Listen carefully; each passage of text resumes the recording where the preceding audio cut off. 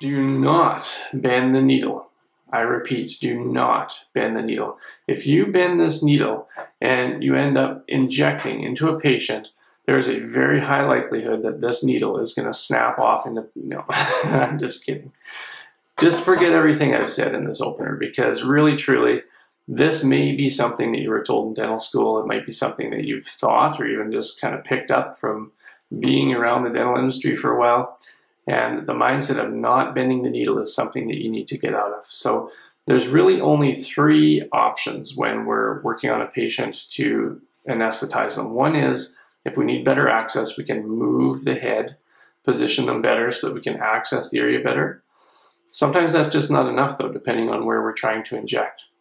The second option that we have is to perhaps move the head, and then we can contort our wrist or move our arm way out, kind of get into a little bit more of an awkward position where you're less in control of what you're doing.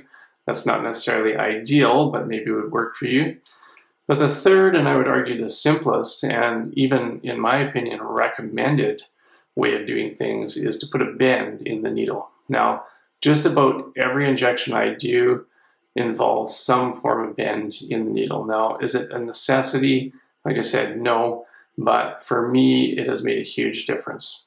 Now, if you're worried about this needle breaking off in the tissues, you should be, because yeah, that could happen. If you do a Google search and you look hard enough, you'll find some pans with some needles buried in there by the ramus, and you think, oh my gosh, that's not a good situation. And you're right, it isn't. But the likelihood of that happening is extremely, extremely rare. So we're going to go through all the ins and outs of this within this video, so that by the end, you're going to be bending your needles like a pro, and you're going to be totally comfortable doing so. Anytime that we're looking to bend metal, and needles are no exception, we have to be aware that we're weakening the structure of the material.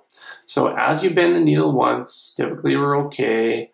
You bend it back, probably still good. Third time, we got to start to be a little bit more cognizant of what we're doing.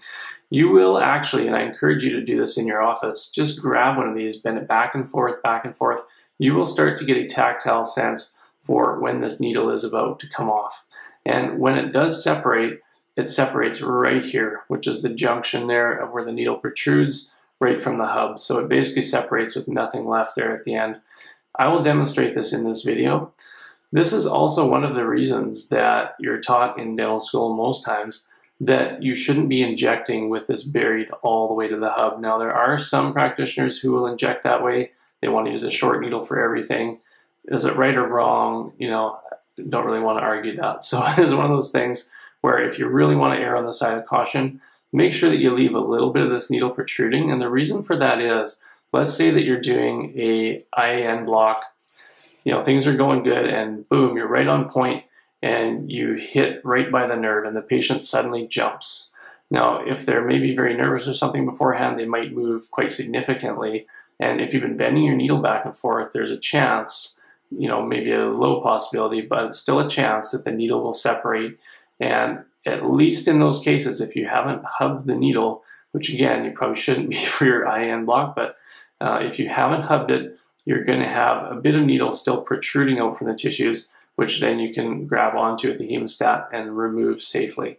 So it is something to be aware of, and just to keep yourself out of a real sticky predicament, try to keep from inserting that all the way into the hub. It's now the moment that you've all been waiting for so desperately, hopefully anyways. The bending of the needle. I'm going to demonstrate to you just how many times you can go back and forth. Go ahead and take a guess before we get into this. I was surprised actually when I started doing this. I thought, you could probably bend them a couple times and they'll let go.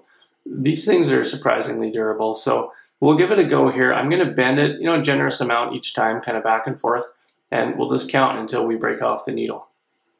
So I'll give it a bend. Now, when you do bend the needle, and I'm bad for this because what I typically do is I'll just push with my finger just right above the hub, and you just give it a little bit of pressure and it will tip the needle over. Now, some people are going to look at that and they're going to go, oh, you're contaminating the needle. You shouldn't be doing this. Yeah, technically you probably are, right? But how much contamination is there on the needle?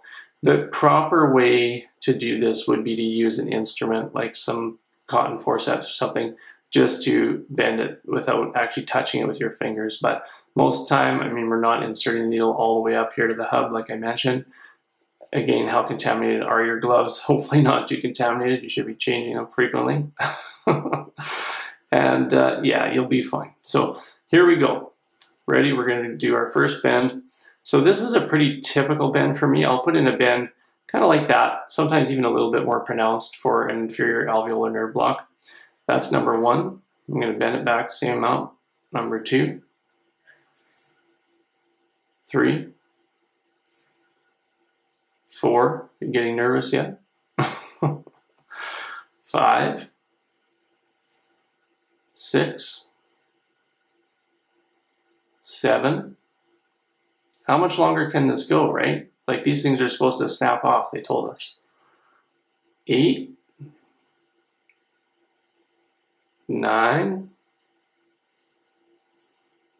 10, 11. This is actually super durable. I've done this several times before. This is a really well-made needle. 12, 13, 14, 15, 16, 17, 18, 19, 20, 21, oh, I felt it there, 22, 22 bends.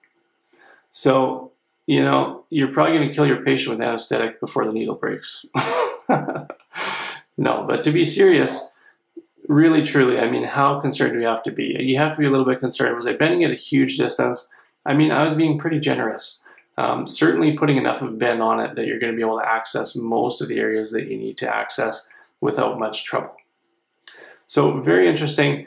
You will find that different gauge needles actually will be about the same. Now, actually in my pre-test that I did, I tried a 25 gauge, 27 gauge, 30 gauge, and I bent them all. And perhaps I was being a little bit more aggressive on the bends, but I found it was about like 8 or 9 bends on average before they would fail. So this was really impressive, actually. And sorry, because I ate up most of your day.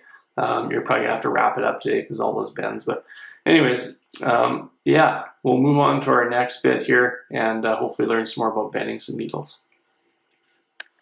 When would you choose to bend the needle? That's going to be up to you. Now, for myself, as I mentioned, there are tons of injections that I do this for. It's just about every injection, as a matter of fact. Now, one area that I'll do it would be for the inferior alveolar nerve block. So when I've got a mandible and I'm sitting next to a patient, typically when it's going to their left side, I don't bend it. I have a fine time getting in there. When I come to the other side though, I do find it's just a little bit tricky to kind of get over into where I want to get to. So I will put a bit of a bend, kind of like this, which then allows me to get a little better angle into that left side in by the lingula. The other time that I will do this is actually for the PSA nerve block. Now, I don't typically use a long needle, but again, when we're trying to get in here, up in by that pterygoid up here, we're going to get in behind the teeth. It's way easier to get that 45-degree angle, kind of upwards, inwards, and backwards when you bend the needle versus, say, bringing your hand way out here trying to stretch the cheek. So again, this is where it works to your advantage. Now, if we go back to the mandible, another area that I'll do this would be if I'm infiltrating lingually. So sometimes I'll be taking out, say, an impacted third molar.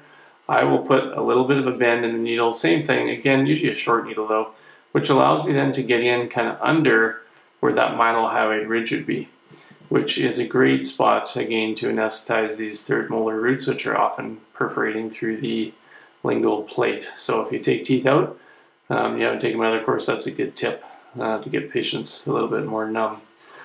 How else would you do this? Well, maybe you're doing a mental block, right? So same thing, you're sitting behind the patient, maybe you want to get down into here, right? You can see how much easier that makes your life when you've got that bend on the needle versus trying to bring your hand way over here with a straight needle. You can sit pretty much comfortably just right where you're at. You don't have to reach across the patient. And you can get to just about anywhere that you need to get to. So you'll have to play around with it a little bit. There are, you know, like an infinite number of injections that I could show you in the mouth with this, so of course I'm not going to demonstrate them all. One more thing actually that's kind of important to think about, which I never used to think about much, but when you do look at the maxilla, it slopes in. So like the tissue will be kind of built out, and we talk about this in some of our videos, but when you're going to infiltrate, again, if you have a bit of a bend on the needle, you know, you're going to get in closer to the bone, closer to the root, so you don't want to be contacting bone, of course, and you want to have your bevel toward the bone, but you know, versus coming straight in here, say if I don't have this bend on it. Oh, these are hard to unbend. And you know, actually, I did the 22 bends of the needle prior to this cut, and you know what's harder than breaking a needle, even though it took 22 bends? The harder thing is finding that needle when you drop it off the table onto your gray carpet. And you hear that expression, finding a needle in a haystack? This is the first time I've ever searched for a needle on the floor. So again, you know, maybe my mind just wasn't looking for what I was supposed to be looking for. But it was really hard. It took me longer to find that needle than it did to break it off in the video prior. So didn't want my kids stepping on it, but thankfully I figured it out, found it. So again, like coming in straight on here for an infiltration, you might be going, say, like along the long axis of the tooth.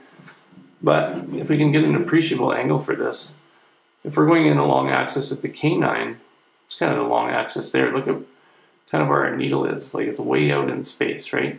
So if you put that bend in it again, then you kind of line up a little bit off axis with that canine, which is typically what I would do.